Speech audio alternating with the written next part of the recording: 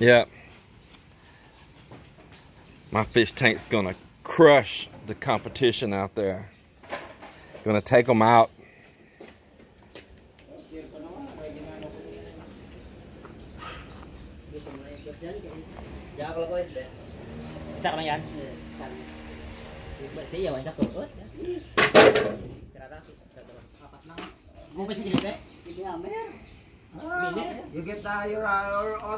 Man, look, there's already a shrimp inside. What is that? Is that a shrimp? Is that a shrimp down there? Oh.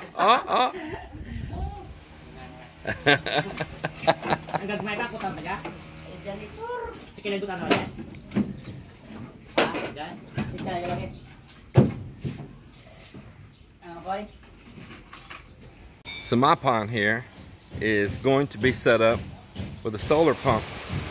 Just like on our well up front, pumps up water to our tank up here above. It's not a fast stream, it's a slow, steady stream. And so, like if I want to fill my water tank up top, it may take me like 2 or 3 hours, you know, to fill up that big tank up there if it's all the way empty. So, usually maybe about 3 hours. So that's the same pump I'm going to put out here on this tilapia pond. But what we're going to do is, you know, my wife likes gardening, right? And we're all about self-reliance and trying to grow as much as we can on our own. And that'll, right now we're not, because we're building here and we're limited on space because of all the construction and the plants are easily damaged and all. But time will change that. And so we're going to do hydroponics there off of that pond, and whatever we choose to raise in that pond, we're going to experiment. We may do a combination of shrimp and fish at the same time in there, or I may rotate and do different fish. Of course, you get tired of the same thing. Being we're on solar, I can harvest those fish, put them in a deep freeze, and I'm not spending money on electricity for a deep freeze because the solar is going to carry that. So we brought that vacuum sealer, you know, from the US and all that stuff for, well, actually we got more than one vacuum sealer and all that for vacuum sealing. We're going to raise chicken as well and vacuum seal and put in deep freezes. So say like we raise tilapia. I'm not really looking to be selling tilapia. I don't want to get into all of that, and you can get into permits and stuff too. I don't care for that. This is for our own consumption. So what I do is have a harvest, clean them, bag them, vacuum seal them, and then you always have a source there of food, you know. So we can do that, and then maybe the next time we want to raise a catfish, we can raise catfish in there, do the same thing, do a harvest. Maybe I want to raise prawns, do that, and I can raise those prawns sometimes in the same tank, same time with some of the fish. Another thing you can do, as I've studied this through the years, and anybody got any input, I don't care, write it and share what you know. But of course, I have been around raising fish quite a bit. In fact, my grandfather on my mother's side raised fish and sold them to places. So I had other family that had catfish farms, and of course I got 16 ponds there in Texas, but most of that stock ponds, but we raise fish in those too. So what I was going to get to there is that you can put a screen, kind of like that screen I have over here on this little nipple hut right here, this shed. I can make a grill to fit down in there and attach in. We can make a frame and set right in there and put that screen on it, and you can have a level, and a level being of like your prawns, for instance, and then your fish. And that way you don't get any consumption of the prawns by the fish, but some of them won't do it. But this is what we're looking at. Probably won't be a lot of that this trip, but we're trying to plan for the future. So I thought that would be a very enjoyable thing to do, is have those fish. You can enjoy feeding them just like in your yard instead of feeding dogs. We don't have no dogs. Her mom's dogs come over and visit sometimes, but We don't have none of our own, and so we're not spending money on trying to feed dogs or all that. We can provide food to the fish instead of wasting it on dogs. And like tilapia, you can literally feed them scraps too. I mean, leftover rice and all. They will eat it up. So nevertheless, there's a plan for everything. And you don't have to have huge property to do some of these things, especially if you're not selling and you're just raising for self-reliance. And that's what we're about here, raising these things for self-reliance. I'm gonna let another cat out of the bag. It's a saying, you know, if some people don't know those sayings, you know. I'm from a place that we have a lot of sayings, you know, a lot of those little sayings, and I know it's the Australians too. They got a lot of sayings. So I'm gonna let another cat out of the bag, and that cat out of the bag is gonna be that when I made that tank in the ground right there, I had positioned it where I could make another one the exact same size right up next to it. And so one long hollow block wall down through there, it's got a concrete liner on the inside that will make the same wall for the next tank right there. And I can have two of those tanks sitting side by side, managing different things. I can even partition one of those tanks, making it into two smaller tanks if I wanted to as well. So that's my cat out of the bag right there. We'll see. The future holds lots of promises. Just keep your chin up. I got a point to prove. You see this little, maybe at the moment, a little over 6 foot tall hollow block wall right here. It's got a big opening over here on the side for a doorway, and it's got one partition right over there that's maybe 30 inches wide, and maybe it's only 6 or less than 6 foot tall right now. There's another one like it on the other side, in the other room, just like it. Those two, those guys messing around with this hollow block, making all that mortar mix. They used up more concrete messing around with this little old bullshit hollow block than I used cast forming big parts of these concrete walls. If you go back to one of my earlier videos, and you'll see where we poured a whole bunch of walls here. And when we figured up how many bags we'd use, we had used 10 bags. Well, for this little old BS, and I just call it like it is, this hollow block in the Philippines is BS. For that BS wall right there, that one and the other one, it has used up 12 bags of concrete. I could have cast poured. I want to prove points. I could have, you still got steel in it. You got steel horizontal and vertical in it. You're still mixing and filling the hollow voids in there with concrete. So you're still mixing, making concrete inside of it. And you're mixing up mortar, and you got all that labor involved. Look at that. For just a couple sheets of plywood, I could have made that, mixed it, and cast it, and had a good aggregate stone in it for way less money. And they have spent more time, believe it or not, on that. And then it still has to be rendered and use more concrete. And the reason being that it's consumed so much is because this mortar mix, this grout mix, has a whole lot more Portland, and it has no aggregate. So there, you're not getting as much expansion out of your materials as you would. Plus, you still spent the money for the hollow block too. So all of you that think that it's cheaper to build a hollow block, you are out of your mind. I've tried to explain how cheap I've built this, and you just don't get it. I want to build another home. I'm hoping that we buy a farm lot, and I'm gonna build a single story solid concrete house there, and I'm going to keep up with the time, budget, and money from the very beginning for that structure. Now, I keep up with it for this, but for that structure, simple structure, one story, basic house, and I hope that day comes that I can show how fast I can turn that out. This project has seemed long, and it seemed long because of the world crisis that took place, and it held me up. And of course, at the same time, we weren't just building the house only. We've built an outdoor CR, we've done landscaping, we've done a water tank in the ground, we're doing this fish pond, we've done boat ramp, we've done fences, and we've done patios and driveways and everything. So we have done a lot more than just build only a house here right now. It's kind of like it's all growing up from the ground up, not just the house growing up and then a little blip, blip, blip all around it, but instead it's all been a steady progression over the whole property. I'm telling you, this is the cleanest, simplest way to do it right here. Look at this, door opening, ready. Look at that, just ready, solid, clean. Peel it, slick finish, ready to skim coat. This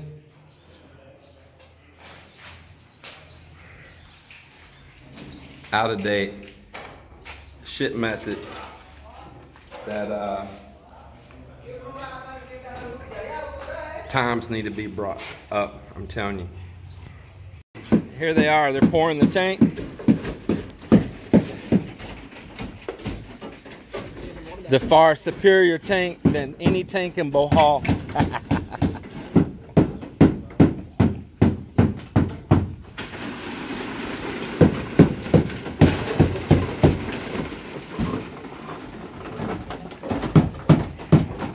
Tell you can just use this plywood again and again and again.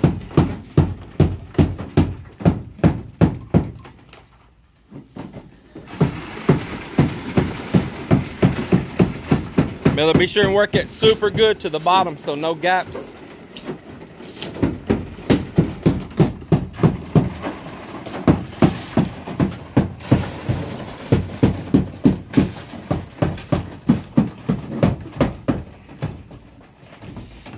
Man, I can just taste my tilapia and my shrimp now. Super good. Tilapia and shrimp coming up. I buy it 10 bucks.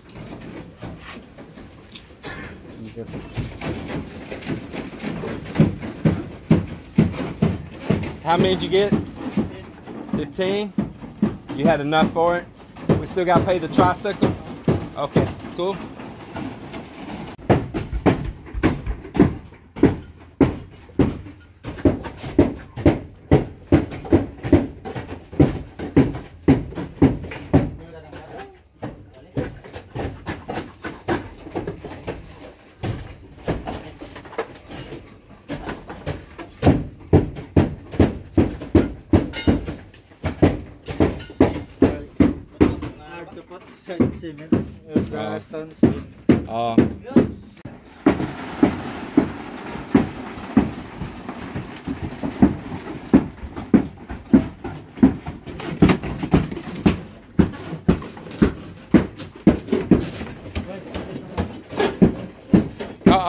Don't do that. Hey, leave that alone.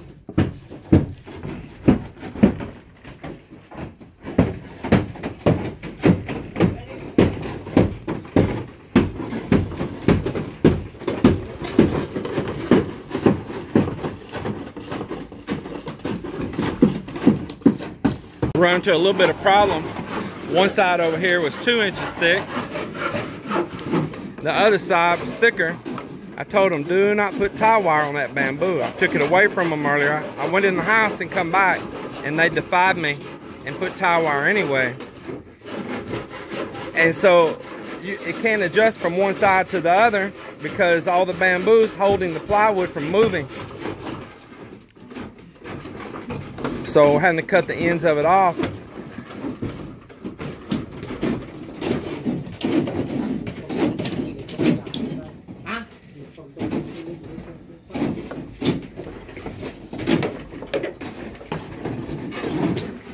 Now we got a gap. Now we got space. Are you highway patrol? Yes, yes. With the boots and the tight black pants and the astronaut helmet? I think you're highway patrol. LTO? Not astronaut. Not astronaut. Next astronaut. Yeah, I wish I could send you to Mars. I wish.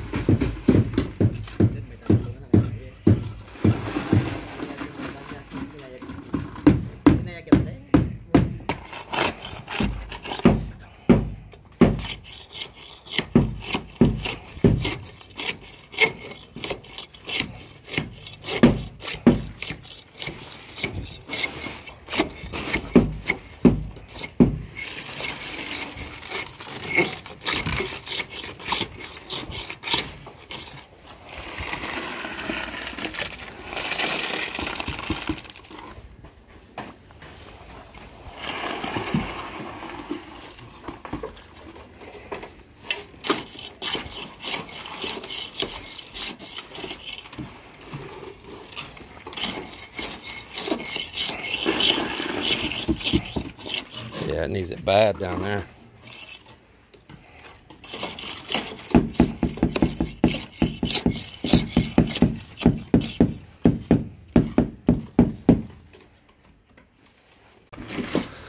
Marvin, you know what you look like? You ever seen the cartoon Marvin the Martian? Huh? Have you ever seen? Well, I'm gonna find that for you. He wears a helmet on his head just like that too. Marvin the Martian. With Bugs Bunny? You never seen that with Bugs Bunny? Oh my goodness. Heck yeah, boy. I'll check that out right there. I decided to pull the forms on back out today as well and make sure if there's any places that we need to hurry and get a patch in before the concrete cures so it was still bond. So as soon as it was able to hold itself up, I pulled them so we could go in here and dress this thing. Sloped corners. Put a bevel around the bottoms in here. I think it'll work pretty good.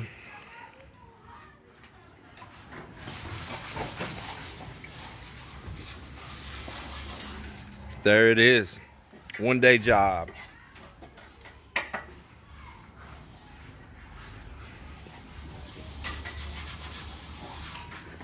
We'll head up here. So we did start forming up here of where the next wall is going to be, and there'll be 3 meters of glass and 3 meters of glass here. I tell you, I originally had it set for 4 meters of glass, but out here I want to place like a wall. Let me show you here. Let me get back where you're not so close. Up here on this back veranda, balcony, terrace, whatever your favorite term is. This was originally going to be 4 meters of glass from there at that new wall over to the next column, then 4 meters again. But I decided to reduce it. So I'm gonna put 3 meters of glass in each spot, which is more than enough. I mean, a 3 meter wide window to look out here at the ocean. But it'll give me a little corner here in the living room. When you come inside in here, this is the living room. Give you a little corner in case there's some furniture or something, or you might want your TV up over near here and be able to sit and look at the ocean out the window and be able to have your TV without too much glare. I thought, you know, that would be nice. A little bit more wall space inside the living room area. And then outside here, you might want to put a piece of furniture or something and have a little bit of a wall. Less likely something in that area to hit the glass and break it. So I went ahead and expanded that. Now what you see here, it's not going to be quite this wide. We're just not going to cut the forms. It's about, I got a mark down there, it's about 8 inches less on this side than what you see there, and it's about a foot less over here on this side. So you know, you're talking about, I mean, I'm just going to round and say, you know, close to 2 feet less than what you're seeing right here on this. So if you're seeing 8 foot of plywood here, it'd be more like 6 foot of plywood, just roundabout. And I think it'll work out pretty good. But we stopped forming up here. We were getting it all prepared. As you see here, we extended another column up today. Got that up. And we start putting the grid here for the wall. Prepping that. So what we're going to be doing is pouring all of this as one section. From this column, this wall, the 2 short walls, and that column. And that'll form like a big T. All of that'll work like one great big column and beam at the same time. So there you go, you can see that. Below in the 2 CRs down there, they also work more finishing those walls all the way to the roof today. It's dark in there, it's not worth showing you, it's just dark, grim concrete. So there was more work done down there as well. So I feel like it was a pretty exciting day. Melinda took driving school today. Mel had class today, and then at the end of the day they took a test. And there was quite a few people, I guess, in the class. I don't know exactly how many. And she thought that she's gonna be like the lowest score, and it turned out she was the best score. All right, well, I'm gonna close this video out for the day for the second time. And everybody, take care, and let's look forward to another bright tomorrow. See you later.